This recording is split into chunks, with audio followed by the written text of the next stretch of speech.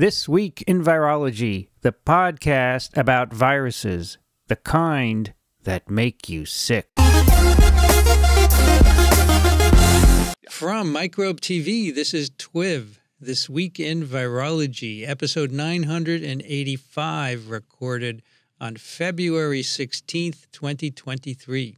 I'm Vincent Racaniello, and you're listening to the podcast all about viruses. Joining me today from Fort Lee, New Jersey, Dixon Despommier. Hello there, Vincent, and hello there, Rich. Looking out my window here, it looks okay, but it's not, and it's supposed to rain later today. But yesterday was a ridiculous day. The temperature went up to 67 degrees in Fort Lee, New Jersey. This should not be happening in February, and yet it is. You think it's climate alterations, Dixon? If I didn't think so, I wouldn't have told you. Also joining us from Austin, Texas, Rich Condit. Hi there. It is 50 degrees. Oh. And cloudy, overcast, socked in. And it's going to come close to freezing tonight. It's going to be this way for the next couple of days. Then early next week, it's going to be 85. Oh. Welcome to winter in Texas. That's right. Crazy. Wow. That's right. Two announcements for you. First of all, registration is open for ASV 2023 meeting. It's going to be in Athens, Georgia, June 24th through the 28th. ASV.org/ASV2023 for information.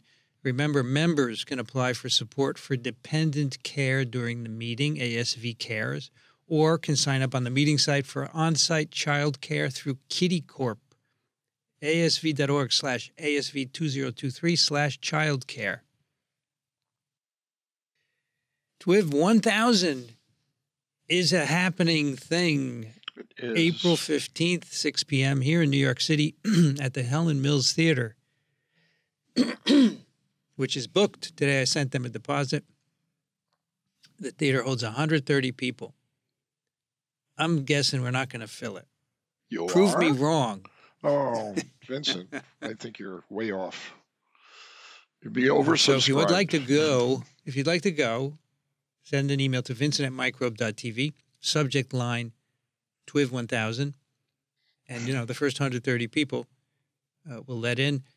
We would love if you could make an optional donation. You go to the museum, the Metropolitan Museum here in New York. They say, our suggested donation, I don't know, $25, Dixon? I haven't been there in a while. It's up from that. I think it's a little bit higher now. Anyway, we suggest you make a $100 donation per ticket because it's quite costly to do this, and the whole crew will be there. Me, Dixon, Alan Dove, Rich Condon, Kathy Spindler, Brianne Barker, Angela Mingarelli, and, of course, Daniel Griffin. That's 8 people. And Tell them what else. Tell them what else. And Dixon's nephew, who has a saxophone. He has a saxophone. What do you call the trio? He's a quartet, by the way. It's the Randall Despommier Quartet. The Randall Despommier Quartet will play before and after. And what are the other instruments besides Randall's piano, saxophone? bass, and drums. Piano, bass, and drums. Yep. Bass is the upright thing. Boom, boom, boom, That's boom, the one. boom. Right. It's like the same composition as Brubeck, right? Exactly. Very Exactly. good. I also want to thank Lise, who has donated $300 for 3 students who would like to attend. You probably should be in New York City because if you can't afford the $100, you're not going to afford to get here, right? But she will pay for 3 of you to attend, 3 times 100. So if you're a student here in New York or close by and you could afford to come in, New Jersey, Westchester, Long Island, you take the train. That's a very generous offer. That's Yes, nice. thank you, Liz, for that donation of 3 tickets. Should be a blast and a lot of fun also. By the way, backing up just a bit, I think that the fact that this is not new, but the fact that ASV offers childcare is just awesome. That's great. I would agree. Bring your kids. If both partners are virologists, you can both come and bring your kids. What the heck? Right. All right. Or if you're an only parent, right? You bring your kid. Makes it easier. Got it right. Many different permutations. A couple of things for you today. We have some news. Equatorial Guinea confirms its first ever Marburg virus disease outbreak. The Equatorial Guinea is on the west coast of Africa. It's over by the bump, right before Vincent, Africa curves under. Is it on the equator? Sorry, west coast. Did I say east? West coast. It's in West Africa. West Africa, but kind of north where the bump comes out. Right. And so Marburg virus disease, 16 suspected cases as of the 13th of February. I bet there's a more update. And 9 deaths, fever, fatigue, blood-stained vomit, and diarrhea. That's a hemorrhagic fever, right? The thing about Marburg virus, of course, Marburg virus was first discovered in primate facilities in Marburg and Frankfurt, Germany, Belgrade, Yugoslavia, which is now, of course, Serbia. There were simultaneous outbreaks of hemorrhagic fever in primate facilities from monkeys or non-human primates that were brought from Africa to those laboratories. Right. Am I correct in assuming that those monkeys came from the same source? They might have. Ugandan imported African green monkeys. Must be. Yeah. So, and now the reservoir is the African fruit bat, Rosetus aegyptiacus. And they have isolated infectious Marburg virus from those bats. So it's very clear that those are the reservoir. And I was looking at the range of this bat. It's kind of near Guinea, but it doesn't overlap. So maybe the range map I was looking at was wrong. But the bat is found throughout Africa, that's for sure. And by the way, this is the virus is a filovirus. Closely, well, I don't know how closely, but it's a relative. It's in the same family as Ebola. I was in Marburg. And the disease has a similar presentation. So, right.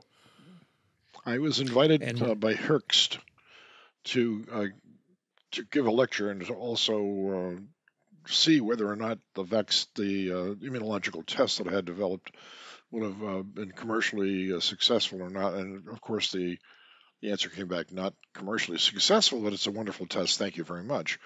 While I was there, though, I got the story about the outbreak of Marburg virus at the facility. And I was there like 5 or 6 months after that had happened. And it was kind of scary because I think some people actually at Herkst died from this. Am I not mistaken? Let's see. There were 31 cases reported among the 2 outbreaks, and 7 people died. Right.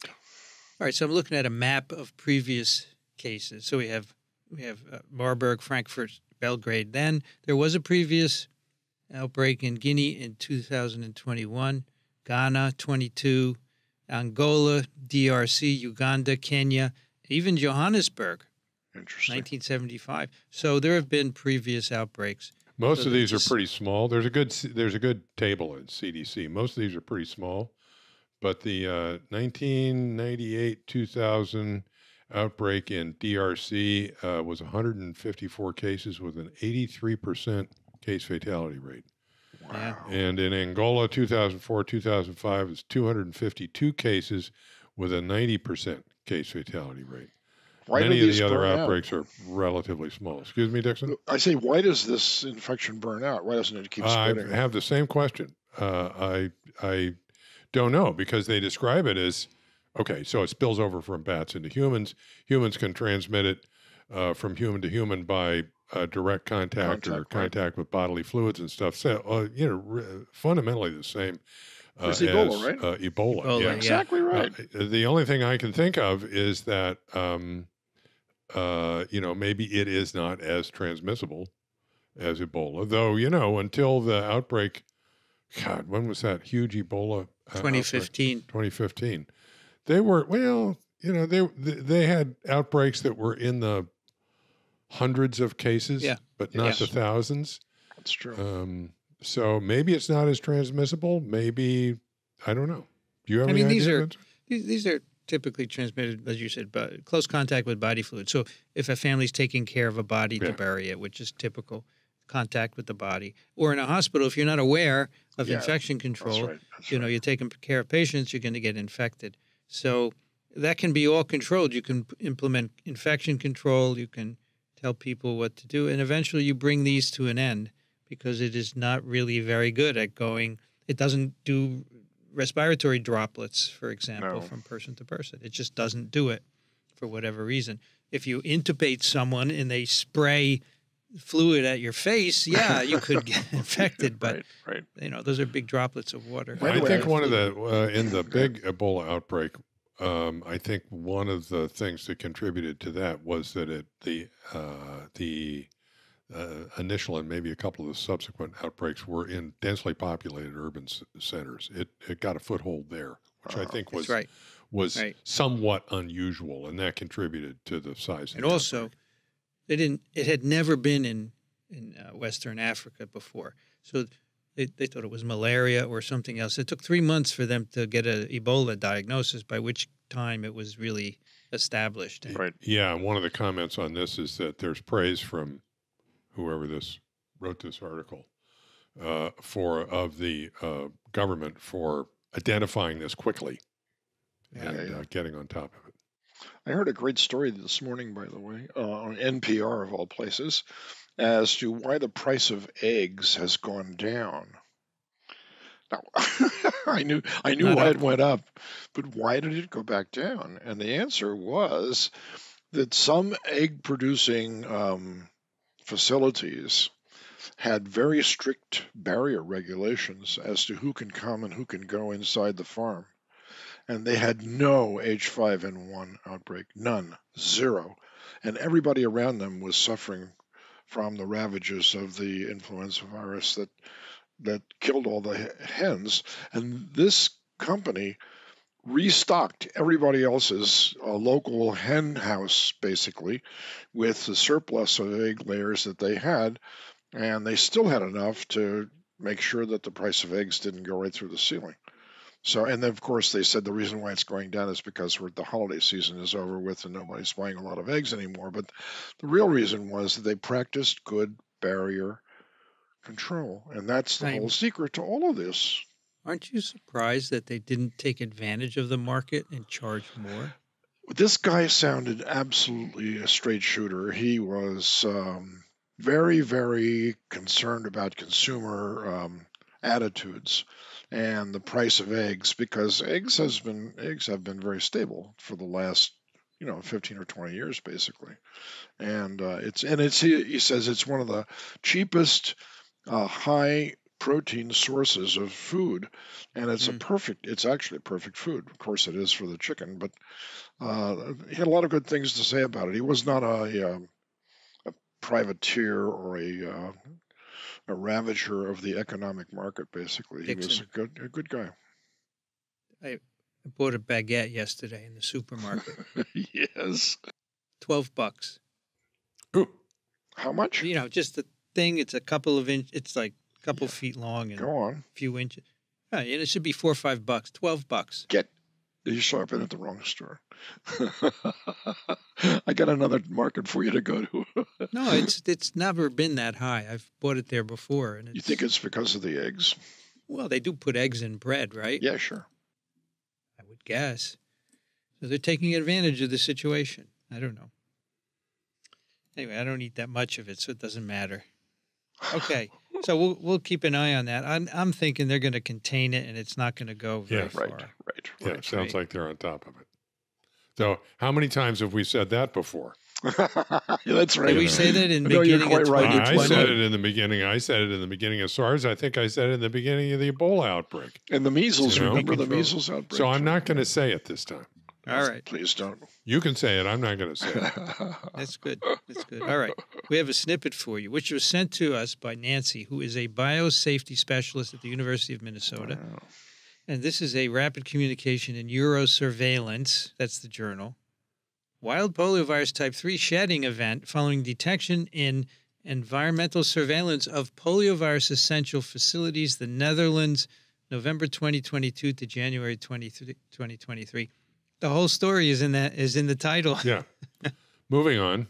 Erwin Dweezer is the first author. Marguerite Tewierik is the last author. This comes from National Institute for Public Health and the Environment in the Netherlands, the Public Health Service Region in the Netherlands, and the National Authority for Containment in the Netherlands. Vincent, is Joke van de Giesen one of the authors?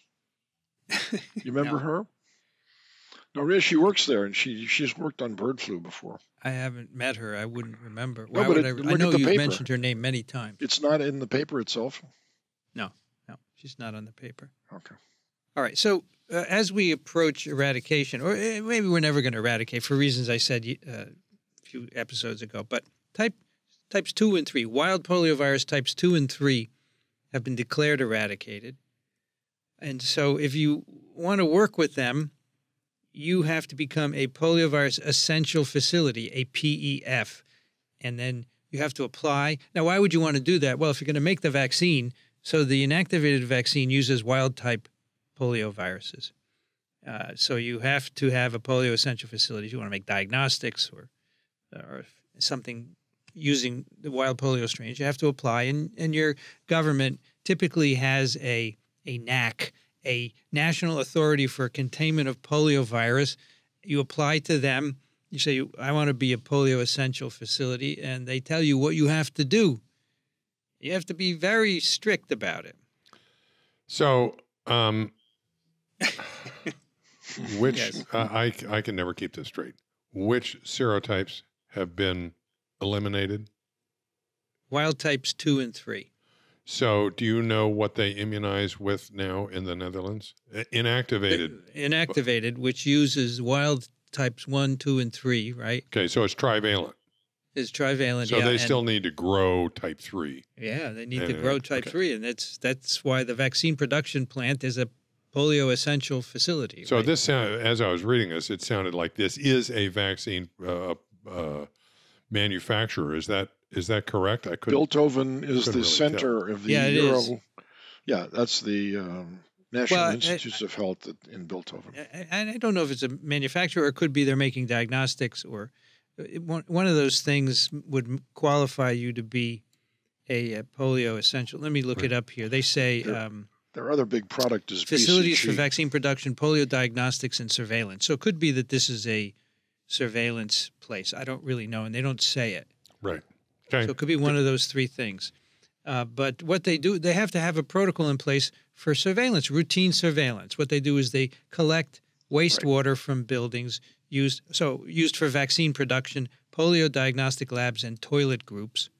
I don't know what a toilet group is, but so these because polio is excreted in the feces, they have to screen the feces from the toilets that people are using to make sure that people aren't shedding, and they look for infectious poliovirus. And recall that if you have been immunized with inactivated virus, as have these individuals, you can still grow virus. You don't get sick with it, but it can infect and grow in your intestines and be shed in the feces. So they take these wastewater samples from the buildings, and they do this at regular basis. They look for virus in cells in culture. And they say any infectious virus detection is a breach of containment. And you have to investigate it. Right. And this is also very interesting. They say the release and detection of inactivated viruses and incomplete genome fragments by PCR does not necessarily indicate infectious virus, therefore is not regulated. So they don't care if you're PCR positive. They want to see infectious virus. They don't care if your sewage is PCR positive. PCR positive, yes. So they do plaques. They do plaque assay, right? Well, they put the stool, they filter it, and they put it on a cell line called L20B, which was made in my laboratory many years ago. Really?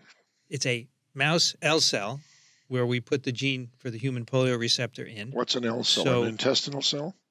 No, a mouse L cell. It's a fibroblast cell line. It's a famous mouse cell line. So Rich probably knows of L cells, right? Sure. I think that they were originally cultured from you have to immortalize cells to culture them, and I think that this was some sort of chemical treatment, mutagenic treatment that ultimately made them culturable. I could be wrong. Not a hybridoma. So we took L cells. We had cloned the gene for the polio receptor. We put it into L cells, and we had L20B cells. We called them, And then they're used because only polio will grow in them. No other enterovirus will grow in these. It's a great screening tool for polio, and many labs around the world use it. I'm very proud that we are contributing to something. Yeah, absolutely. Absolutely. Come on, that's All a right, so biggie. during 2022, samples of sewage were collected every 3 weeks. 74 were analyzed, 50 from 3 sampling sites at the Utrecht Science Park in Bilthoven. All were negative for infectious virus except one. The one sample positive for infectious polio collected in November 15th. They isolated virus from it in cell culture in L20B cells. They did genome sequencing. It turned out to be wild polio 3 Sauquet strain, which is the strain used to make an activated polio vaccine. It had two isolates, and they have 2 or 3 mutations compared with the vaccine stock that is used, which they think means it went through a person, because if it's directly released from the vaccine production facility, you shouldn't have any mutations, right? And then follow-up samples on December 6th and January 10th, negative. Okay, so what happens when you're in a polio essential facility, you get some infectious wild polio? Well, there are guidelines. You have to investigate. Indeed. You have to see what's going on. And so because they found these mutations in the isolate, they said it's probably human shedding. So they went and they asked everyone for 2 stool samples and 1 serum sample from every employee who had access to wild polio 3 strains, which you can know from your records, right? So that was 51 people. Did RT-PCR, and they found 1 employee with a serological response to recent infection. They have antibodies to polio. And 2 stool samples from that person were positive for polio 3. Wild polio 3. All the other stool samples from the other 50 employees were negative. So they found 1 person who pooped out polio, Sauquet type 3. All right? And so what do you do with this person? This person, and this is crazy. They agreed to voluntary isolation. They put him, so they couldn't stay home because the person lived in an area with below 90% vaccination coverage. So they said that this person could be shedding polio and infect the neighborhood. That's not good. So they put the person, I don't know if it's a man or a woman, in a residence provided by the facility, the PEF, where you could isolate people, and it's in an area where you have more than 90% vaccination coverage. All the stools were collected and burned, and a little was saved for screening, and they monitor for poliovirus. So this person was put in there before the end of December, and the person was released 33 days later, Wow. January 11th, after 3 consecutive negative stool samples. And so this person was in this home by itself, I guess watching a lot of YouTube. Writing is Through Christmas and New Year's, and they even provided psychological support because they said, if you're alone in a house, you need psychological support. So this was voluntary. The person did it. They asked him, "Would you do this?" I'm not sure. I don't know. I don't know about this, but I mean, if people are vaccinated, this person is not a threat. But obviously, not enough people are vaccinated. So they took throat swabs of this person before they put them in the facility, and there's no polio in the throat. So they said the only threat for transmission is poop. So they put this person in and burned all the poop that came out, and the virus was excreted 51 days total from 15th November. That was the first positive to January 5th. And they say, we don't know why it's so long. But in fact, some people do shed for a long period of time. That's already been known. And so the patient had one polymorphism that was identical to the original wastewater sample. So they said, this is the source of the positive from the laboratory. And then they said, all right, who have you been in contact with? So they identified all the contacts, 27 contacts of this person. All their stool samples were negative, so nobody was infected. They don't say what this person did to get infected. I was going to ask that right away, of course. And I think that's important to You prevent it better from just- happening again. That's right. Well, they may know, or they may have an idea, or maybe they don't. They probably don't know. You would think that in a situation like this, if they knew, they would publish that as well, because that's part of the caution. Don't. Yeah, do but they this. might identify him as a result. Yeah, so- because they don't want identify presume- them. We don't even know what the we don't know the sex of sex. the individual. We don't know the sex, and they do that because I'm sure they might. I meant them. I did. Yeah, I But- know. To work with this virus, I'm sure you do it in a hood, and you have to wear gloves and all this, and maybe the Excellent. person did a little breach. Maybe they picked up a vial without gloves one day, and that was all it took, right? Exactly right. But you can't. You have to follow the procedure to the T every minute. Otherwise, this could happen, right? Old employee, new employee. That's another thing. No of idea. course. Don't know. Anyway, this is the kind of surveillance you need around a PEF, a polio essential facility. And many countries do want to have PEFs so they can continue to make vaccine or make diagnostics or surveillance. So the kind of surveillance we were talking about a few weeks ago, wastewater surveillance, you could argue that you may need to be a PEF for that. But, because you're going to have virus in the wastewater unless you inactivate it. So the bad news is that there was a breach. The good news is that they figured it out, Yeah. and there were no downstream consequences. So their Yeah. system works. Their system works. This is the Netherlands where everything works, right? Well, you'd think so, but they The trains are they really won't all good. agree with that. I don't know, so you have to, the guidelines are published by WHO, and every country has to implement them in a proper fashion. You have to have your national authority for containment. So you have to follow the guidelines. I think, we could eradicate all 3 wild polioviruses, but there's still vaccine-derived polioviruses circulating, which cause polio if you're not vaccinated. Right. And there's silent transmission, asymptomatic transmission, as we discussed. So I don't know how you're going to eradicate if you have silent transmission. Because you cannot, the smallpox worked because if you got infected, you had smallpox, you had lesions, you could tell. But 99% of the people infected with polio have nothing. So you can't sample everyone's poop once a month. It's not dependent on, you just can't go after the paralytic cases. That's the problem. In New York, we had the case last summer, and they look in the wastewater, and there's virus in a lot of places. And elsewhere in the U.S., as you see. So I think it's a real problem, this eradication idea. I used to be very bullish on it, but I have now come to the realization that it's maybe not going to happen. And we just need to keep vaccinating. But we'll see. I could be wrong. By the way, while we were talking, I looked up L cells, and although I didn't get all the way back to the 1955 publication, I can find no evidence for my claim that there was some sort of treatment to get them to grow in culture. So it's quite possible, especially back in 1955, that they just got Didn't do lucky. anything, yeah.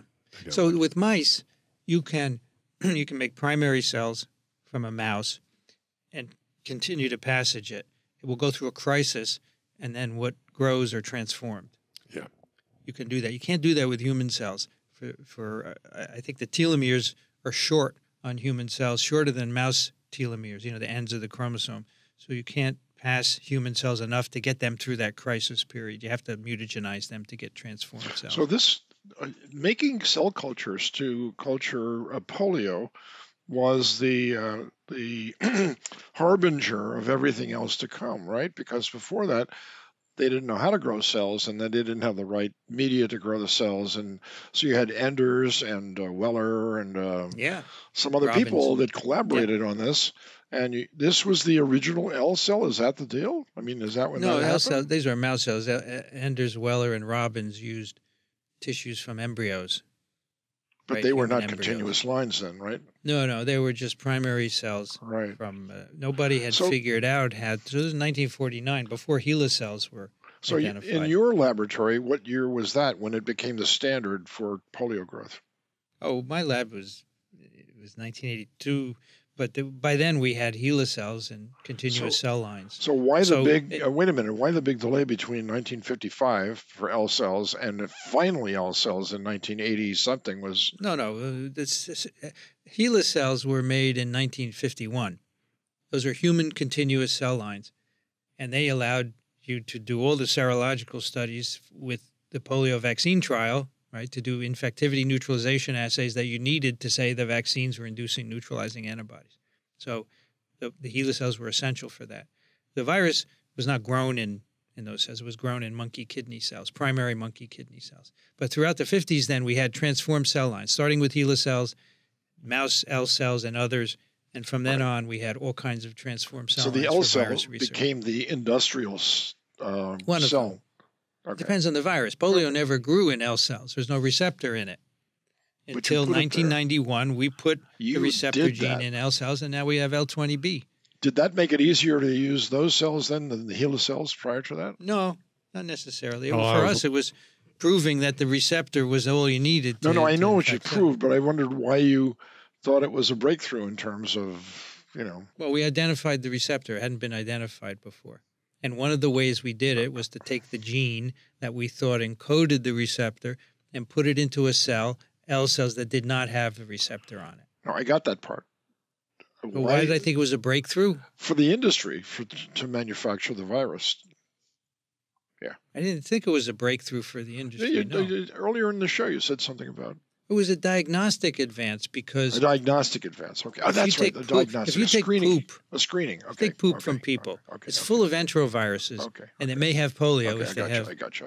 paralytic disease. You want to know if they have polio. No, okay. You put it on L cells. The only enterovirus that will grow is poliovirus. Okay. Okay. Because none of the others grow because none of the other receptors are on that L cell. So it's a really nice, quick assay. Oh, look, we have cytopathic effect in L20Bs. I'm with you. Then you can go on and sequence it and see if it's Right. polio, right? Now, all those plaque So assays, these L20Bs are all over the world. Very nice. the plaque assays that you have in your office, you don't have an Yes. office like that anymore, but what was the cell type used in that? Those are HeLa cells. All of them. Yeah, because you can grow them by the buckets Oh, but of course. in spinner cultures, and that's what you need to do 1,600 6-well plates. Yeah, you Right. need a big spinner, Right. like a liter or two. Right. What was your cell of choice for vaccinia, Rich? BSC 40s. It's a BSC. derivative of BSC 1s, an African green monkey kidney cell line. African, They were isolated. BSC 40s were derived by, I believe, Dan Nathans to do work with temperature sensitive mutants of SV40. So the 40 indicates it never says quite how, but I think they were passaged at 40 degrees C for a long period of time to select for cells that would do okay at that temperature, so that gave you, it made it so that you could use a higher temperature for looking for temperature-sensitive mutants.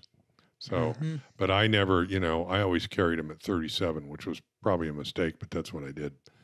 Okay, so in the end, although they grew the virus really well, and they had a temperature cutoff that was near 40 degrees, but man, it was close. You really had to be finicky about your incubator temperatures to get any of this stuff to work. Some of the mutants were temperature sensitive within a half a degree of when the cells would finally die. So it was tricky. All right, we have a paper for you, which I originally selected. It involves deer, because Angela was going to be on this episode. Right. Our veterinarian. I thought she would like to talk about deer, but she's not here. I really like this paper. It's in PNAS. White-tailed deer, Odocoileus virginianus, may serve as a wildlife reservoir for nearly extinct SARS-CoV-2 variants of concern. It's a group out of Cornell University in Ithaca. Leonardo Caserta. Caserta is the name of a city outside of Naples. I know that because my grandmother was from Caserta. Matthias Martins, Salman Butt, Nicholas Hollingshead, Lena Kovaleda, Sohel Ahmed, Mia Everts, Kristen Schuler, and Diego Deal. Deer, a lot of deer in New York State. So this was a study to look at how many deer are infected with SARS-CoV-2 and what kind of SARS-CoV-2. Now, we've done papers before showing similar surveys. This is a big one, though. But what we may not have mentioned is that people have actually done experimental inoculations of deer, white-tailed deer. This is the species here, right? Because there are other kinds. And when you experimentally inoculate them in the lab, they get nasal shedding and virus replication and deer-to-deer transmission. They don't get terribly sick. All right, so it turns out there are 30 million deer in North America. And I have about 29 million in my backyard. Last night, I drive in the driveway. It's dark, and we have this big Pachysandra patch in front of the house. And like a dozen deer sitting there, and they're looking at me. You can see the whites of their eyes glowing in my headlights. They're just looking at me. I get out of the car. I walk in. They don't even budge. Yeah. They're saying, what are you doing? What are you doing in our Pachysandra? That's right. That's right. You know? So funny. They're just chewing away, looking at me. No problem. Well, I'm really say, glad okay. I'm really glad you provide some space for these deer. Oh, that's fine. I don't have a problem. I wouldn't chase them away. They're cool. They reproduce every year. Sure, All right, so this is part of a surveillance program in New York State, which is basically hunter harvested deer. Right. They allow, like 250,000 deer every year to be hunted in New York State, because there are a lot of them, and it would be too many if you didn't allow hunting. So I don't know what that means. If it's not all the deer. It's not a do you think it's a representative sample looking at the hunter harvested, or probably not? No, right? because the hunters are there not restrictions on what they can shoot? There are. I don't know, but it seems to me that maybe the deer that get shot are a little sick to begin with. No. It's not like that, No? Vincent. No, it is not like that at all. Why? The hunting season starts with a bow season, and you're allowed to shoot both bucks and does. Mm-hmm. And then the shotgun season for states like New Jersey, because they don't want you to use a rifle because it goes too far. Yeah, sure. So they have a shotgun, or it's a slug.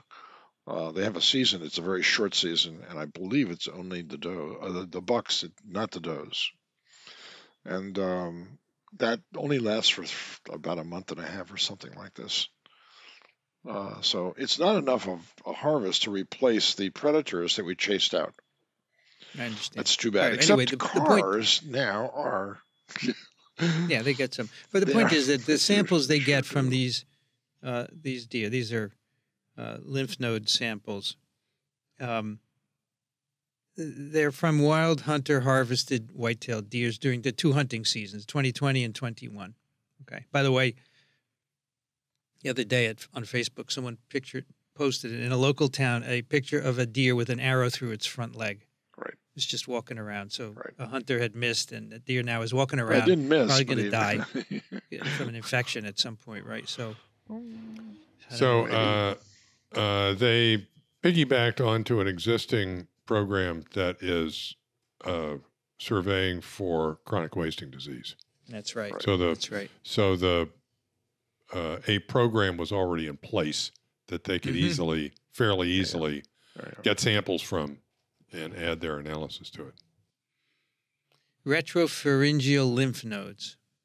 So, in the area of the nasopharynx, which is where you'd expect to find material draining from the nasopharynx. Okay? And apparently they knew from their laboratory studies that this was a hot spot for virus replication. So it was a good area to sample. 2 seasons, 2020, that's September through December, and 21 is July through December. They do PCR.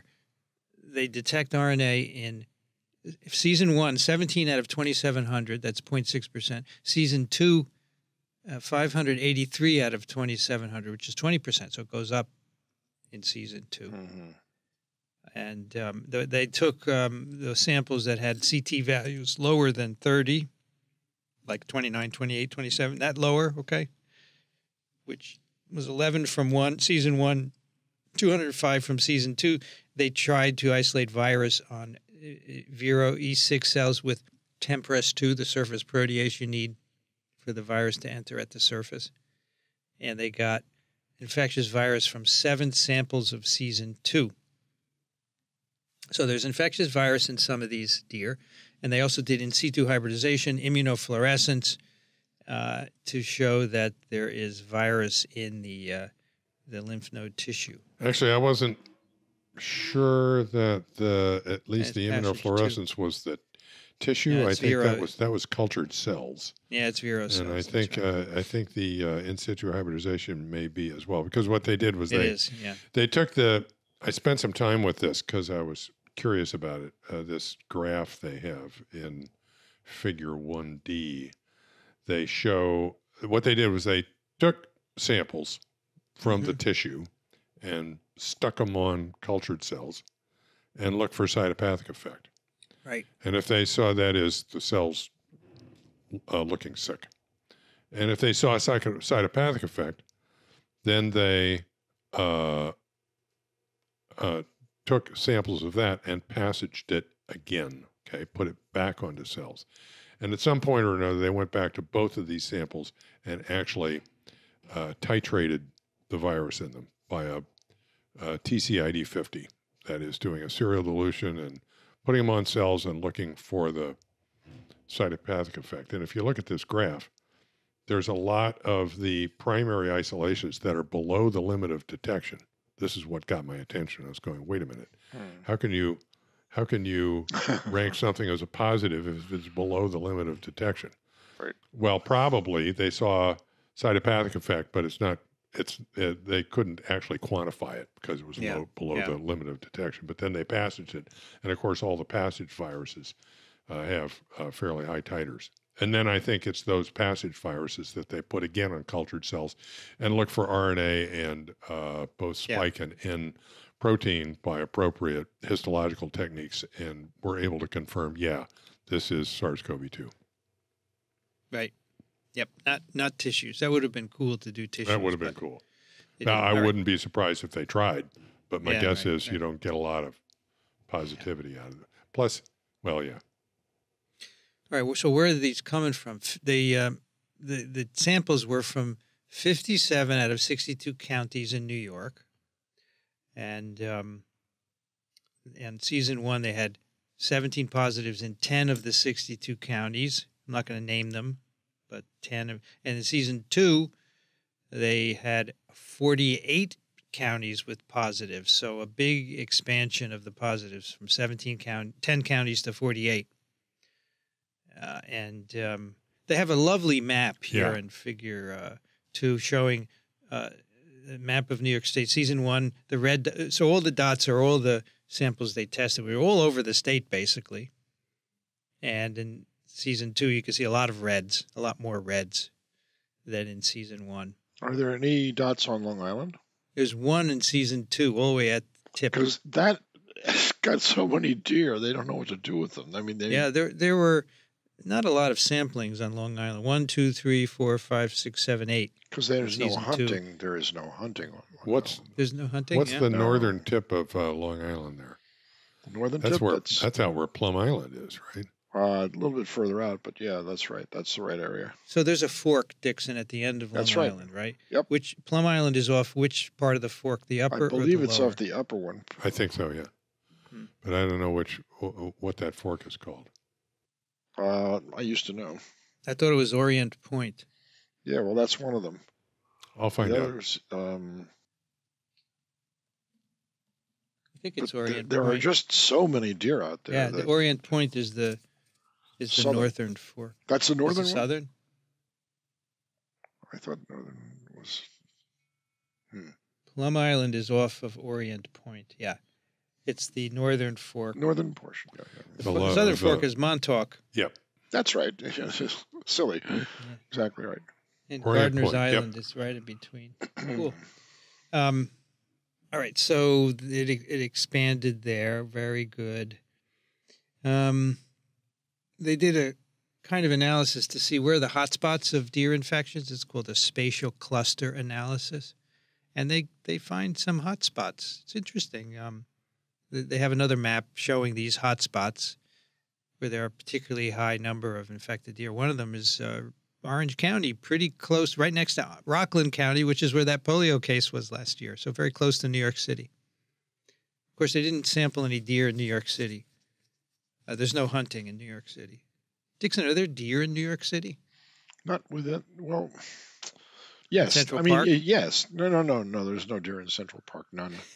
But if you go Are you out, sure? Hmm? Are you sure?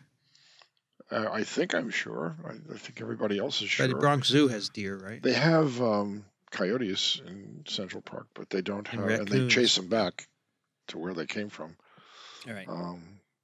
But I think within the city limits of New York, you do have deer out near the Bronx Botanical Gardens.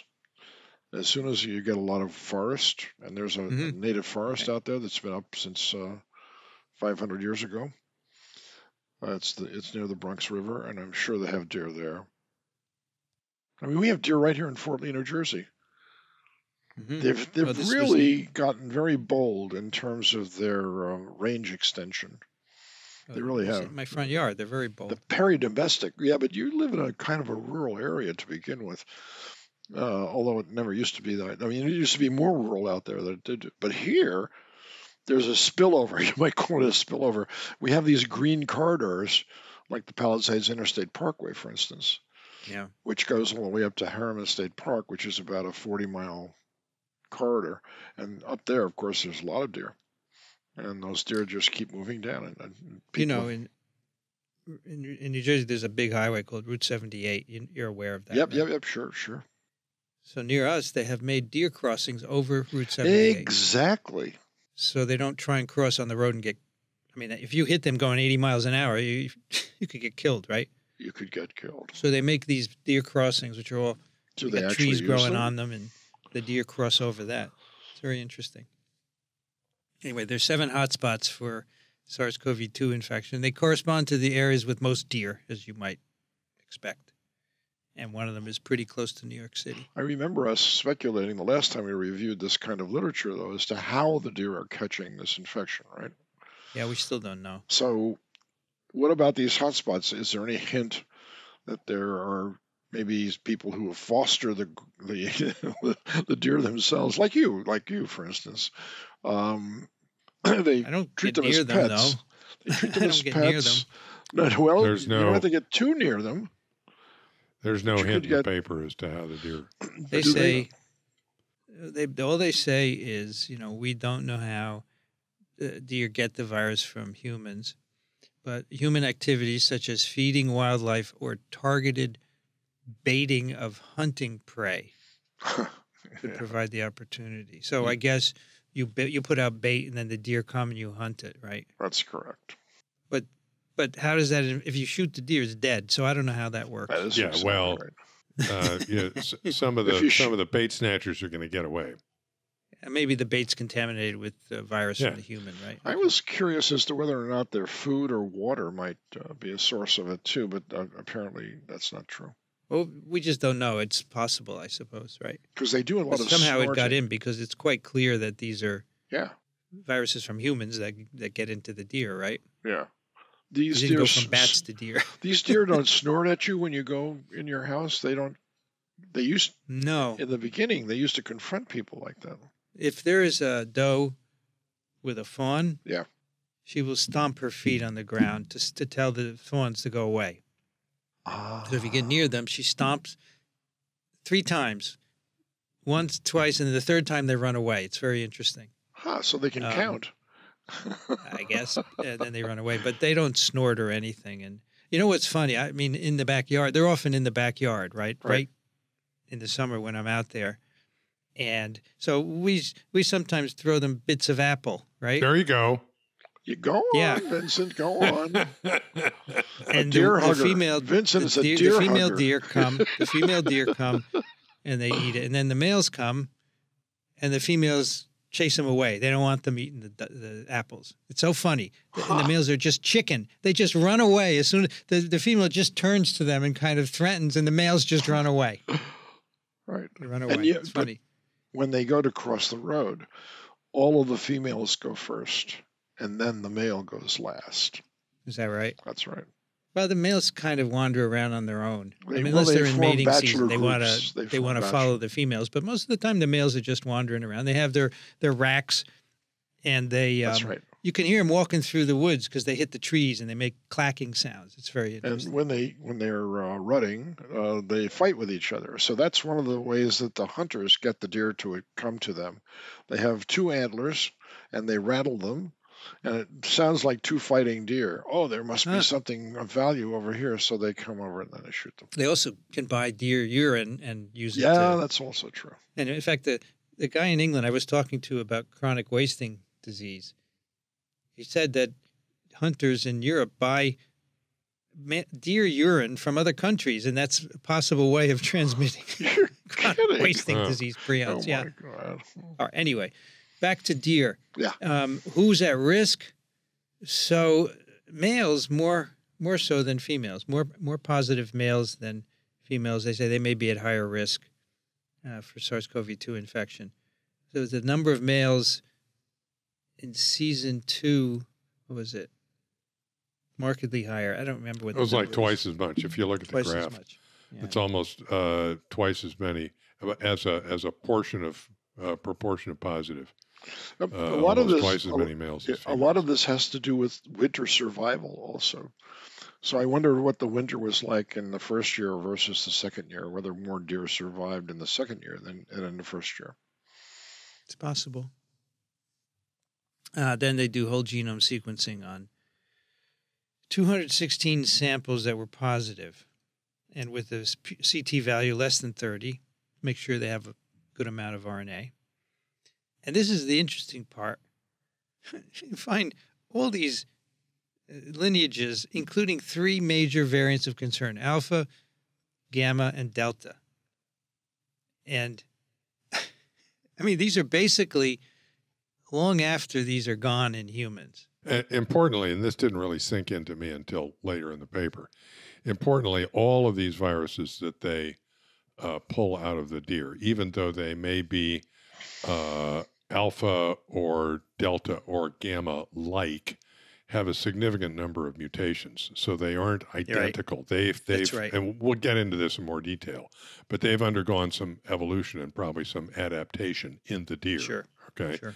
So, well, and there are implications of that we can talk about when we get down the road. So they also found, they find multiple variants, not just the variants of concern, but as I said, alpha, gamma, and delta. And the alpha and delta were found in a couple of places. Gamma, mostly a localized cluster in the southern tier, but basically looks like these 3 are circulating at the same time in deer. Alpha, gamma, and delta are circulating in deer at the same time, which to me is really interesting because in humans, one displaces the other, right? And so there's no displacement in deer. That's really interesting. So did they find multiple infections in the same deer? No. In the herd, you can have some deer with alpha, some with gamma, some with delta. My impression, though, is, well, first of all, because they find these not only clusters of infections, but clusters of virus genotypes, and they come to the conclusion, partly because of this, that these represent multiple spillover events. Right. So it could be that the communication amongst the deer statewide is not sufficient to really, have the same sort of population level infection that humans have, so that you would see on a population level one variant be displaced by another. It would have to occur within one of these clusters, right? And maybe it will. Maybe down the road, I don't know. So, Rich, if you follow a particular cluster, you'll see some evolution in subsequent years. You've raised a very interesting point, too, and that is that what did the human epidemiology of the virus look like in New York State as the deer populations were acquiring their infections, because the amount of the number of new cases has gone way down, right, because of the vaccinations and because of pardon the pun, Well, herd but immunity. disease has gone down, but infections are still occurring, Dixon, right? Yeah, So I you know can they're still still occurring, but not at the same shed rate that they virus did. and infect the deer even though you're vaccinated. So my first of all, we'll get to some of the details of this, Dixon. But first of all, my knee-jerk reaction to the fact that there were more virus in season 2 in the 2021 season than the 2020 season is simply that, because there was more higher prevalence in the human population. Oh, okay. And so an increased chance that the deer would get it. They don't say that. That was kind of my presumption. Okay. But and actually they do track the virus or compare what's circulating in the humans with the deer. And one of the things that they find, for example, I think most striking with alpha, is that in the 2021 season, there's a lot of alpha circulating when it's gone from the humans and has been gone from the humans for 6 months. Okay. Yeah. So the deer, and apparently, you put all this together, the deer are transmitting it amongst themselves. Okay. So they can serve as a reservoir for a variant of concern for a period of time after it's gone from humans. That's one of the major bottom from the paper. Although, as you say, they're different because they have now changed in the deer, so we don't know if they could in fact go back and that to me is the huge question. Could you have spillback of any of these? And you know, they say in the discussion, and we did this paper, there's one suggestion in Canada that there was spillback from a deer to a human, right? Just one. And so we still don't know if that happens that frequently. But I think what's interesting is that these variants all exist in deer, and that, I mean, that's addressing the mechanism of displacement, right, in populations. And, you know, I never really understood. I mean, I understand a new variant comes, it's more fit in some way, displaces the other, but I think that's a population effect. And maybe, as you say, that there are not enough infected deer to see that effect. And maybe the alphas are separated from the gammas and the delta, so there's no competition, right? Yeah. And that's why it doesn't happen. And maybe if the infections increase, you would see it. So they do say we need to do routine surveillance to see what's going on. And I think that's a good idea in deer, right? Sample regularly and say, what's going on? Are these going to circulate forever like this, or are they one going to displace the other? Those are all interesting things. I would kind of imagine that if the deer keep passing this around, that they will cook up variants that are quite deer specific. That's exactly that what haven't been Vincent, seen in humans. Yeah, Vincent and I had this conversation before you came on, and I thought the exact same thing. Eventually you have a deer-specific strain of this virus. It may have no effect on humans whatsoever. But I'm curious as to whether you could actually isolate the genome of the virus in the droppings of the deer rather than having to sample a lymph node all the time. Why isn't it in their feces? It should be. Probably, yeah, because you can get it in wastewater, right? Human exactly sewage. right, exactly right. So because the deer probably swallow their respiratory secretions, right? Absolutely. It passes through them. Yeah, I don't see why. So that's an interesting story. You could make the surveillance easier and broader, right? Exactly right. So what are you going to do? Go around and look for deer poop, Dixon? No, it's easy. In the fall, it's very easy. All you have to do is find an apple orchard. Yeah. And the apples that fall on the ground, in fact, that's where you get a lot of these deer that are actually drunk. They actually get, because the fermentation reaction in the apple occurs. Seriously? Yeah, I'm serious. And predators used to take advantage of that when we had them. And they would... The deer would get drunk because the apples are lying on the ground fermenting. That's right. The deer That's eat so them. Funny. They get drunk. Their level of awareness goes way down. And the predators can actually make an easy kill. Interesting. Including us. Now that I think about it, we always have deer poop on our lawn. It's very easy. It's simple to find. But unfortunately, it looks like rabbit poop. So they It's pellet-like, right? pelletized. Yeah, that's right. That's like goat. They're related to goats also. So I mean, well, they're not related. I didn't mean to say that. Their feces, their way of forming a fecal pellet is the same. So they don't have a wet, moist Right. movement like humans or maybe monkeys. But All right. What else do we have to tell you? They do some phylogenetic analysis, which show that, you have these 3 clusters of viruses, variants in deer, the gamma, delta, and alphas. They seem to be independent clusters. What about relationship to human SARS-CoV-2? They say no direct links between the deer and humans were observed. In other words, you can't say this human sequence from New York is the one that went into these deer. They're too diverged from the human sequences. It's probably because they've been circulating a long time in the deer. And this is interesting.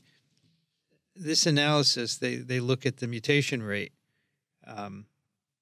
The substitution rate in SARS-CoV-2 sequences in humans, 24 nucleotide substitutions per year. In deer, 35, 36, and 26 for alpha, gamma, and delta. It's a little bit higher in some of the variants in deer, which it makes sense because it's newly introduced into deers, right? So it's going through that initial diversification process. So my impression is that it replicates well enough in deer so that it's not too difficult to establish for it to spill over into the deer. But the divergence in sequence says that it's not matched well enough so that the original sequence survives very well. It really needs to go through some adaptation. Right. And they do a lot of sequence analysis they note that some of the mutations that are found repeatedly in the deer variants are mutations that are infrequently seen in the human variants. So the idea then is that these may represent mutations that are adaptive to the deer. Right. Which is an interesting, interesting idea. But I think their map of the state of New York and where they found it strongly suggests that there's an anthropogenic influence as to who catches this and who doesn't. And I can almost guarantee you that in the heavily human populated areas, there are many, many, many, many people who actually set out food for the deer. Sure. And they've got their hands all over that stuff. And they're not being as sanitary as they are with their own food. No, and it's very possible that that's how it's transmitted. They look at, and as Rich said, there are a number of mutations in the individual genes. They focus on the spike gene, and they find some. They're extremely rare. The similar changes are very rare in humans. So as Rich said, these may be deer adaptive changes because they're more frequent in the deer. Right. But they'd have to test that if they really want to prove it. I don't know if anybody is going to do that. And then finally, they also look at they do an analysis called the geographic dispersal dynamics, where they can we find where the virus first went into deer from humans and how it spread from there. Right. So they were able to do that for several. For example, Cuba, not Cuba the country, but I guess it's one of the counties upstate, Dixon. Is it Cuba County? No, I don't think it's a county. I think it's a town. I think it's a town. Yeah, so they say Cuba was the first central focus from which virus then went to other towns in the area. They could actually figure that out for some locales. They could actually now do some very interesting work of darting deer with known strains of the virus and moving them to completely different herds to see whether or not that strain now gets established somewhere else without really altering the pattern of disease very much. Deers? Oh, yeah. Deer? Yeah, absolutely. I don't know if people would be happy with that, with putting a virus out there in the deer No. population. The ones that are already infected, you don't give them the virus. You You dart dart a them. deer, you take the sample, you find out what sample they've got, you keep them in captivity long enough, Yeah. then you can move that deer somewhere else and see whether or not that strain now takes Of course, over. these deer are all dead. What? No, I know The that. deer in this study are all dead. No. When I say dart, I don't mean shoot and kill. No, I understand what you're saying, but that's a whole nother study. Of course, right? I said now they can do that study. If they want to know Well, yeah. anything further about this, that's Yeah, probably the yeah. direction that they should be going. Do you think that should be done, Dixon? I do. If you're interested in knowing what the answer is. Yeah, absolutely. So one of the things that occurred to me as I Yes. was reading this is we still don't know where Omicron came from, right? We don't. And so there have been, so Omicron is characterized by the apparent sudden emergence of a strain in humans that had lots of mutations in it. So Mm-hmm. the question is, how do you all of a sudden come up with a virus that has so many differences in it? And there have been a number of different hypotheses to explain it. I think come in like 3 different categories. I think one is that some immunocompromised individual may have been cooking virus for a long period of time, and it finally got out. Another is that there was, because of the local environment, sort of cryptic circulation of this for a long time. And another hypothesis that came up was maybe SARS-CoV-2 got into an animal reservoir and went through some adaptation in the animal reservoir and then spilled back into humans. Okay. Mm-hmm. And I read that and I go, nah. But And this yet- makes you wonder and because, yet- I mean, this is step one of that process, right? That's right. Yeah, That's right. sure. You got it. All right. So, what are the conclusions here? So we have spillover from humans, multiple spillovers from humans to deer in these 2 years, 2020, 21, followed by deer-to-deer transmission, circulation of these variants after the last detection in human in deer. And they say further surveillance is needed to answer the question of whether variant displacement will happen in deer as it does in humans. So that's what we said before. Human activities should be investigated as a risk factor, like feeding deer. Maybe we shouldn't be feeding deer. But I think it's kind of late. It's try already to there. stop Right? that. You just try to stop that. And they'd rather kill them. No, they have more affection for the deer than they do for the people. I'm afraid a lot of people do. And at then they least. talk about the changes they find in the deer isolates. The impact of such changes on the ability to transmit between deer or from deer to humans is unknown, should be investigated. Yep. Oh, by the way, in 2020, 6.5 deer were harvested in the U.S. and Canada. 6.5 million. 6.5 million. That's a lot. Well, 30 million altogether, right? So that's That's the population. a very, very high percentage. That's a high fraction, yeah. Very high Yeah. fraction. And then probably it's all replaced by birth. Instantly. That's right. Nature abhors a vacuum. They say that there's experimental infections of deer have shown a short window, 5 days of infectiousness, where they Really? excrete virus and they can How interesting. infect another deer. So very short. I wonder if you could do, I wonder if you could do cell culture studies to try and figure out or get some insight into the adaptation and the potential for spillback. I don't course. totally trust cell culture studies to do this kind of thing, but maybe you Yeah. could get an idea. Are there any deer You'd cell have to use lines? deer cell Deer cultures, cells right? and human Yeah, that's cells right. and ask Yeah. whether these variants, and check them against the original human strains as well, Yes. grow better or worse on one cell type or another. But that, Well, I agree that maybe it's not going to tell you, but it's a lot cheaper than doing deer, Yeah. right? well, plus you're not going to be able to test for spillback by infecting humans, right? No. No. Would you want to do a challenge study with these deer isolates in humans? No. No, I don't think so No, either. I'm not I don't gonna, think I'm not any going to any recommend that. I don't think the IRB is going to go for it either. No, No. they won't. Their last sentence is, these our observations highlight the need to establish continuous surveillance programs to monitor the circulation, distribution, and evolution of SARS-CoV-2 in white-tailed deer populations and establish measures to minimize additional introductions that may lead to spillback to humans. So I just wonder how many other mammalian species out there Here, are here. so extensively infected. I mean, deer are easy because they're hunted, right? Yeah. Right. Well, we don't hunt mice. Right. What else do we hunt, Dixon, besides Turkeys. deer? Wild turkeys?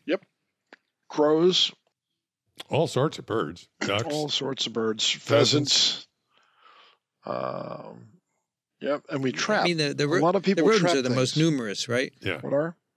The rodents are the most numerous. So we should be looking extensively at rodents. We should be trapping them, right? So what Well, they what other animal species do we know get infected? I know cats. Geese. If Canada geese got infected, that would just about seal it for very domestic life as we know it. Why, Dixon? Because Because they're everywhere. Basically, they are Right. everywhere. They do not migrate any longer. They are very happy where they are. So They don't here have to be are, fed. They eat grass. That's what they eat. They eat grass. well, this is a list of animals infected in zoos. That's not what I want. No. I But want to know we wild hunt animals. a lot of different things. We have a bear season. We used to have a top carnivore season like for mountain lions 29 types of animals. but in the country that's from we last do a lot May. of hunting. That's as well. okay. I'm sitting here on the edge of my chair in suspense. What are these animals? All right, here we go.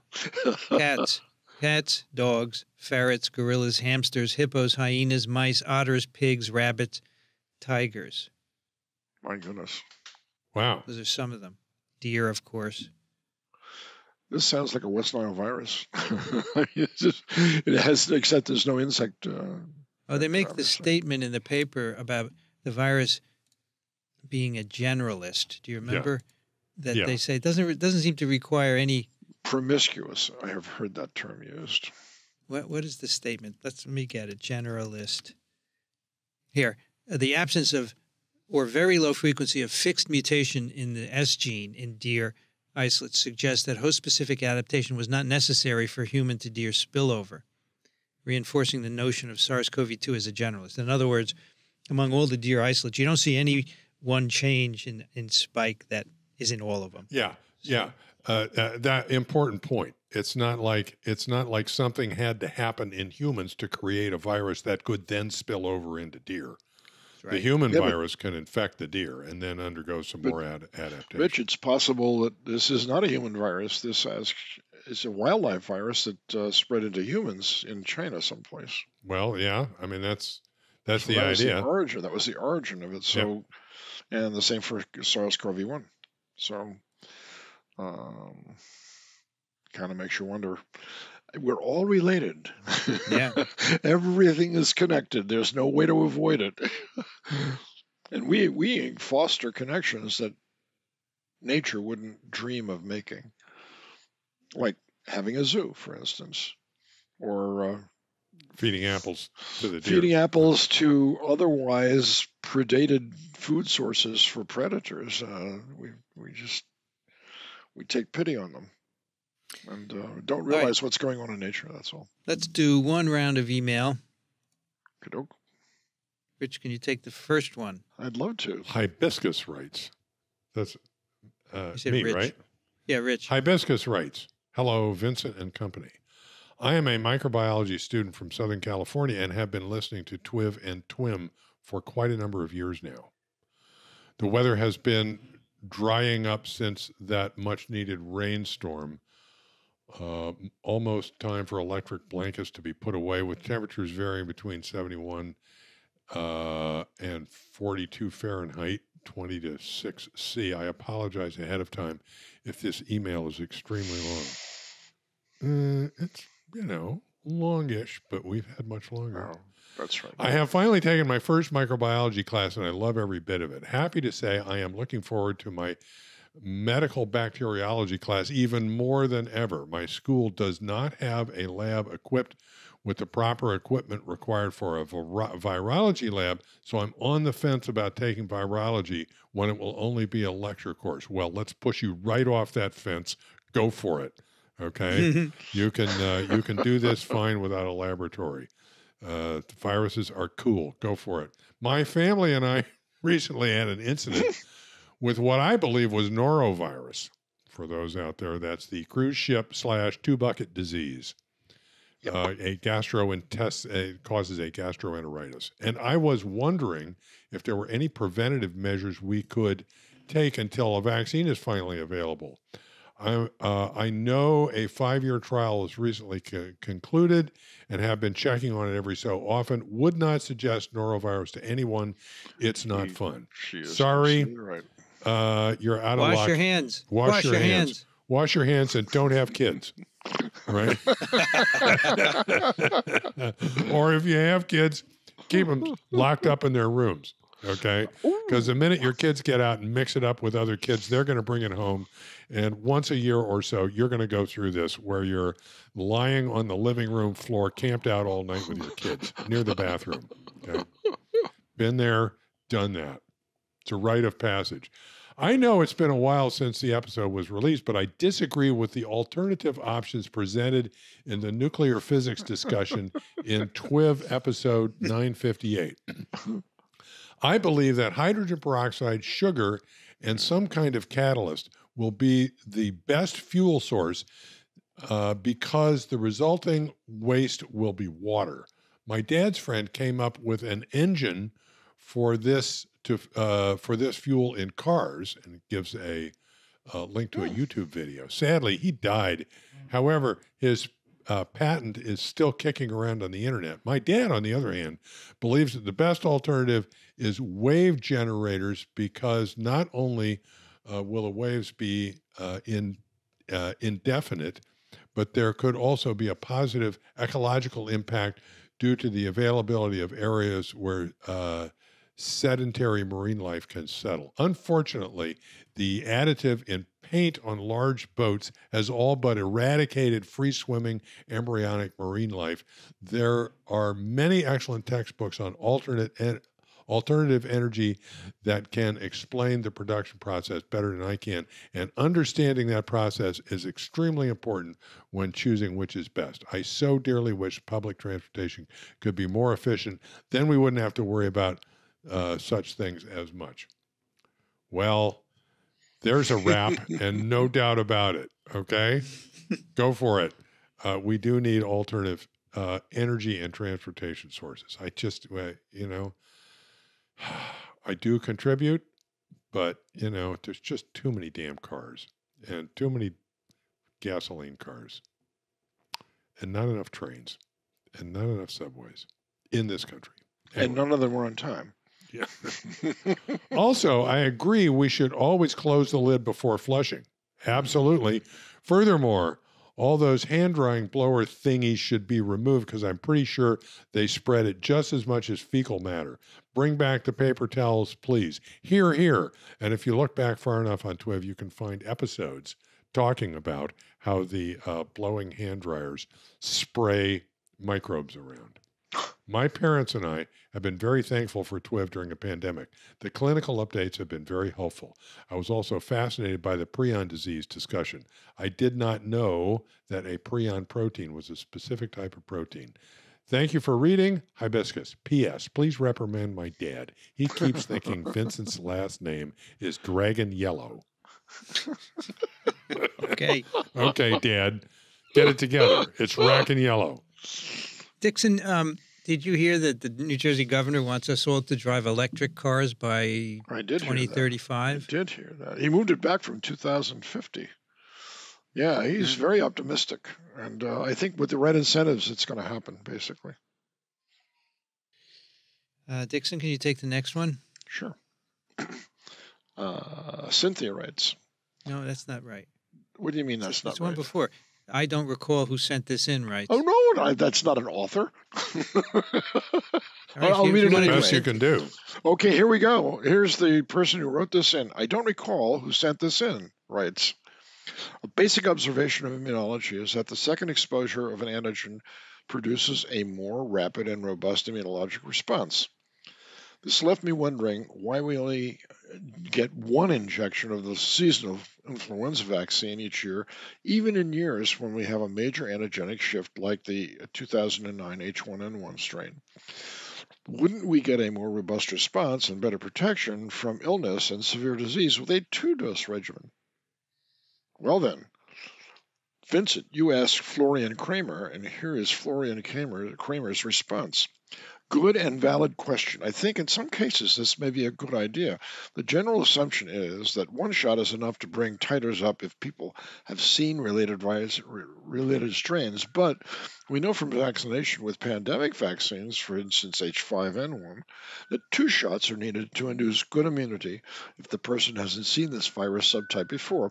The same is true in small children with seasonal vaccines. They get 2 shots of the regular flu vaccine at reduced dose because only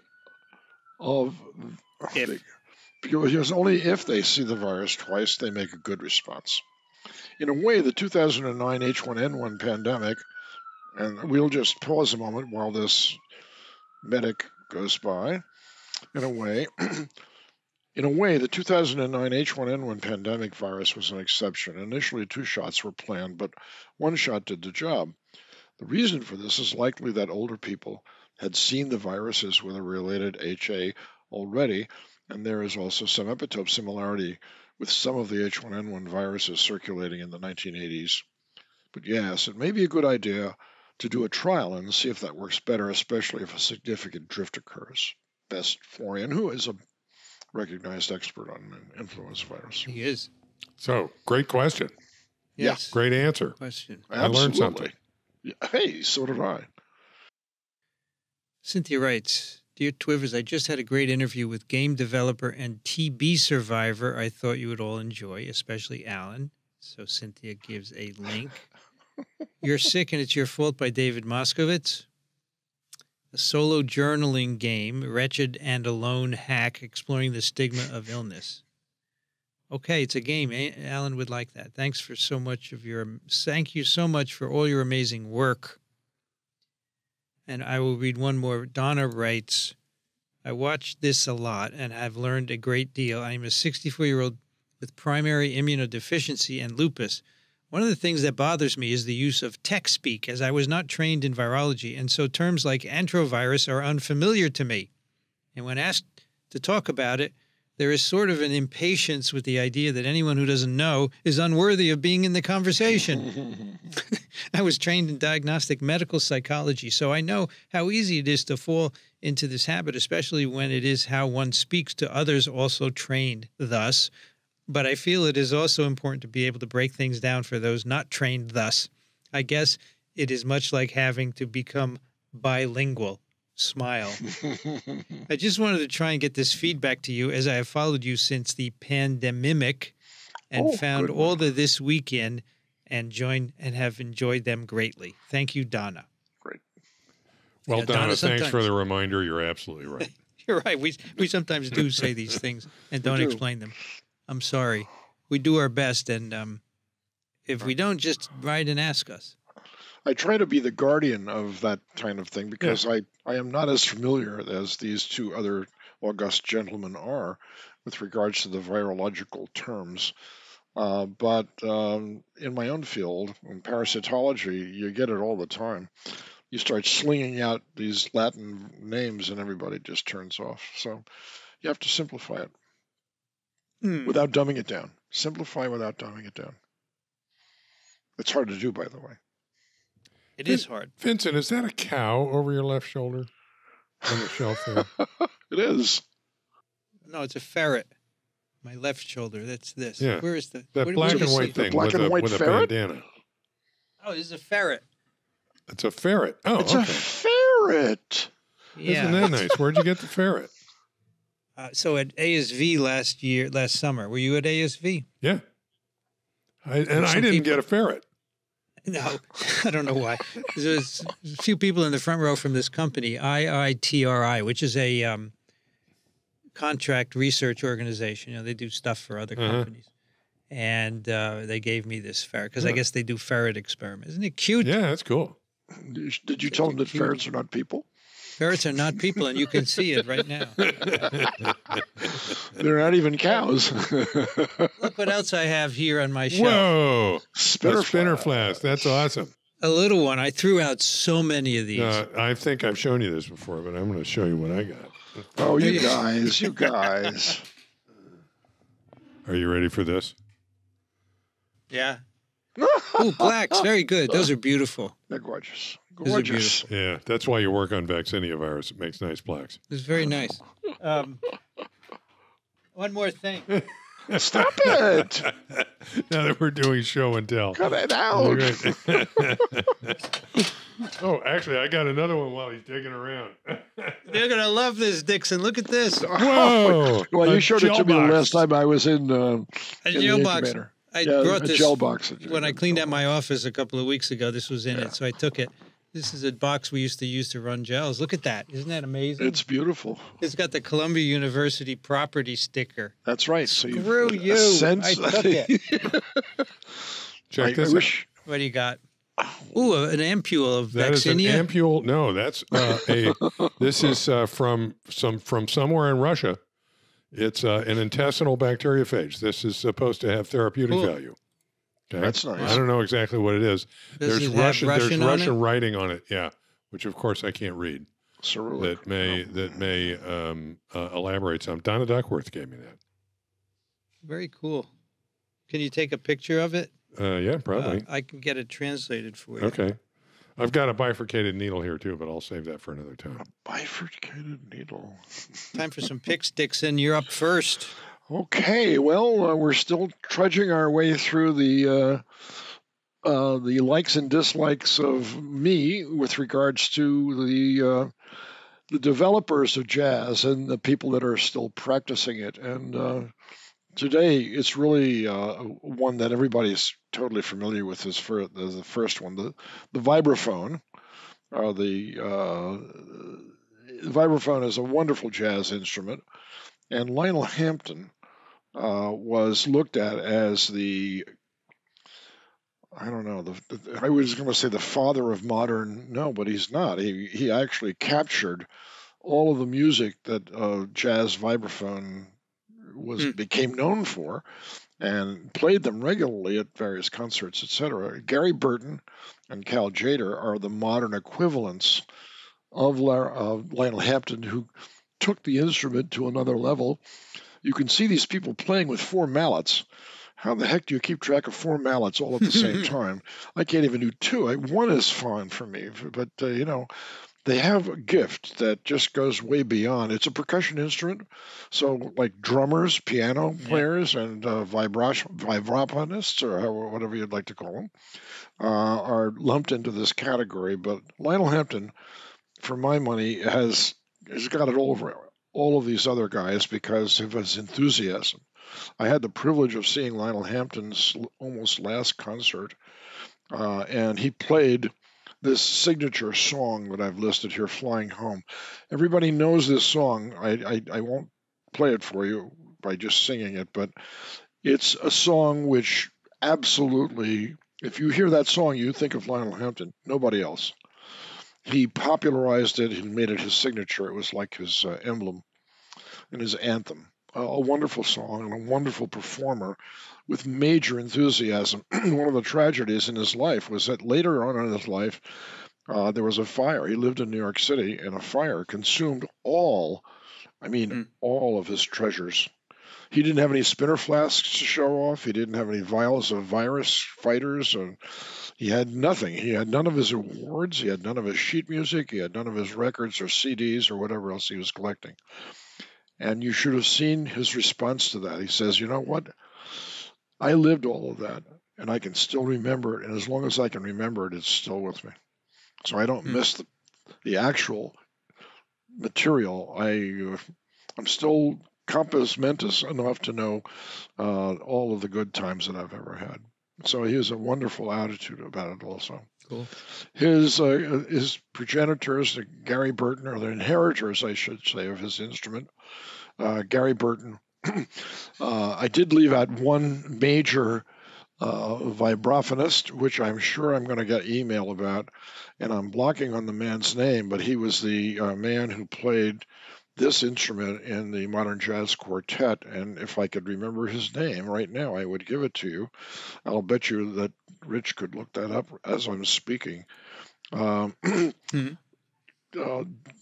Gary Burton, fantastic instrument, does a lot of collaborations with other jazz personalities, also including my big pick of the week last week, which was for Pat Metheny on guitar.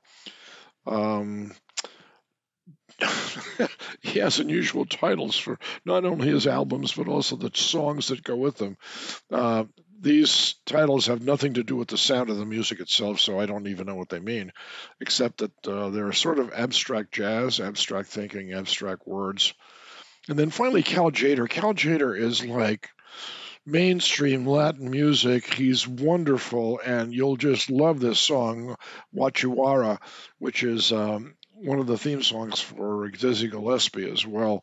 Vincent, after the show, you should play this. It's just wonderful to listen to, and it's a great sound. It's not intrusive. It's relaxing. Lewis, the guy's name was Lewis, I believe. The guy who played. No, that's not right. He was the piano player. I'm still trying to think of. I'm sorry.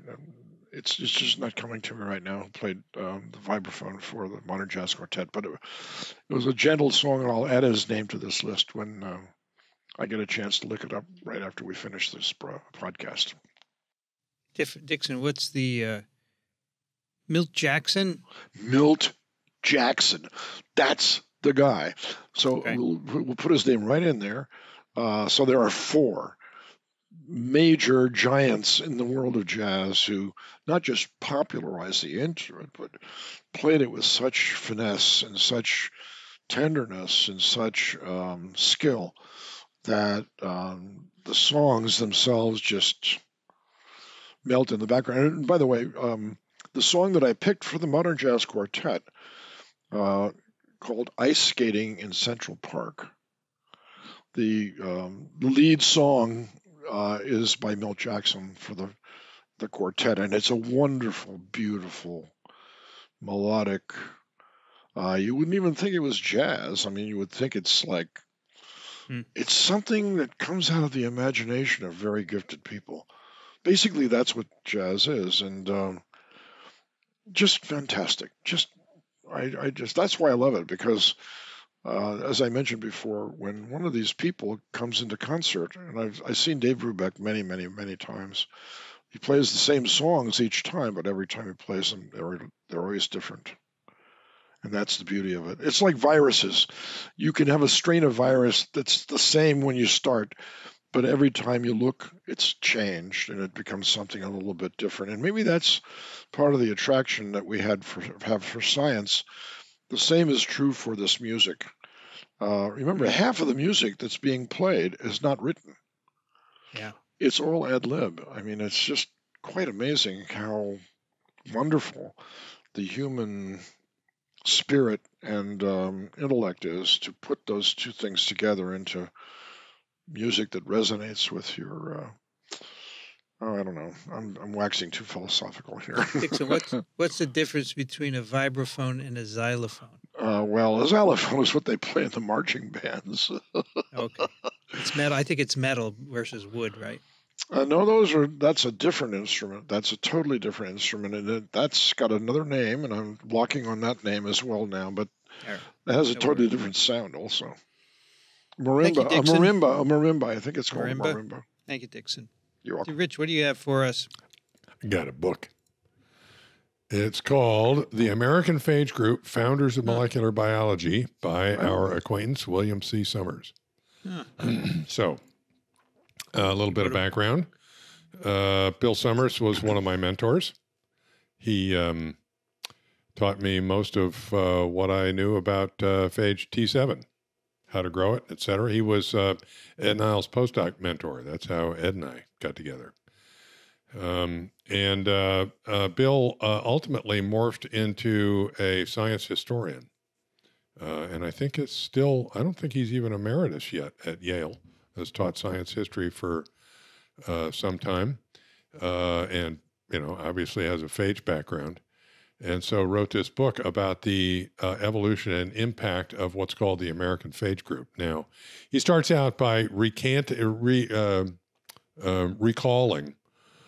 sort of the mythos of the American phage group, which is that there were these renegade physicists, notably Max Delbruck and Salvador Luria, and ultimately Al Hershey being the triumvirate that established the American phage group, who decided that they were going to solve all the basic questions of life and genes by studying bacteriophage, and also launched basically summer courses at Cold Spring Harbor and meetings at Cold Spring Harbor, so that became sort of a focal center of this. And really, as described by Bill in this book, Max Delbruck in particular, really managed this as if he were quite deliberately creating a new discipline and making it happen. And it is certainly true, in my mind at least, that much of the origins of molecular biology derive from this group. The mythos is recorded famously in Phage and the Origins of Molecular Biology, which is what Bill describes as a Festschrift, that is a volume that celebrates something. In particular, in this case, I think it was Max Delbruck's 60th birthday, and contains contributions from a bunch of different people from the American phage group, and sort of reminiscing, either, it's very higgledy-piggledy, either reminiscing about their experiences in the phage group or actually presenting some science and stuff. But Bill's thesis is that the evolution of the phage group and its impact goes way, way beyond that mythos. And he starts much further back and traces the histories of some of the people involved and some of the people who did not become involved, and talks more broadly about other peripheral groups and how it spread out. So it's a very, very well-researched and very complete history of the development of a discipline that had a profound impact on science in general, because molecular biology is kind of a lot about where we're at nowadays. So, good read. I recommend it. Bill was on TWiV 573, November 2019, just before the thing hit the fan. Right. I was still when we were doing audio only. And he gave a nice Lynette lecture at ASV, I think, yes, before we had him on, right? Yeah, that's what got me interested in having him on. That Lynette lecture was very good. All right, my pick. So last week I picked the DJ, Chris Luno. And last Friday, after TWiV, Dixon and I sat here drinking scotch and listening to him, and one of the songs he played, it was marvelous. It was marvelous. Had a riff of Take Five. That's right. It just was set to electronic music. It was just great. Anyway, So I have been listening here in the incubator, and I discovered another DJ on YouTube. So I wanted to share. Her name is her professional name is Miss Monique. Her real name is Olesya Arkusha, and she's from Ukraine. She is a DJ, and her kind of music style is called progressive house. And I really like her compositions. A DJ puts pieces together and embellishes them, and I think it's really creative. My son is an amateur DJ, and he's turned me on to Chris Luno, and I found Miss Monique on her own. I really like it, and he agrees that she's very good, very popular. But part of the appeal here is just understanding all the different genres and subgenres of electronic music. So what is progressive? So progressive was a word used in rock music years ago, right? We talked about progressive rock, something that was slightly different from the other rock that was going on. And that word has been used for electronic music. House music is a kind of music. Here's the definition. Characterized by a repetitive 4-on-the-floor beat and a typical tempo of 120 beats per minute. That's house. And it's all, you can dance to it and stuff. And then progressive house is something a little different, okay? I find the definitions really interesting. But her music is great, and I love listening to it. It is, as Dixon would say, it's repetitive. No, but it's hypnotic. It's also hypnotic. It's hypnotic, there's a lot of... And it's not distracting at all if you want to have it in the background and chill. I really like it. It's also good for dancing. I love it very much, and her stuff is really good. So check Miss Monique. And we also have a listener pick from Megan, who writes, "Hi, TWiV crew. Thanks as always for your fantastic video podcast. While not traditionally a jazz listener, I have been enjoying Dixon's pick and learning more about the history and love anecdotes. If no one has shared this with you yet, I recommend the following podcast episode from 1 year, The Day the Music Stopped, how a 1942 recording band changed America forever. It was fascinating to hear a bit more about the historical context that gave rise to many of the names adorning Dixon's list. I hope you enjoy it, and she provides a link." I'll give that a look. Then, as a silly, funny thing, a second pick, my favorite jazz, quote, album. The Weather Channel presents the best of smooth jazz. That's good. I like it. This was the music that was played during the locals on the 8s on the Weather Channel. I remember being so disappointed when they swapped to using regular pop music. I lost my one spot of jazz exposure at that time. I like it. You know about that, Dixon? I do, of course.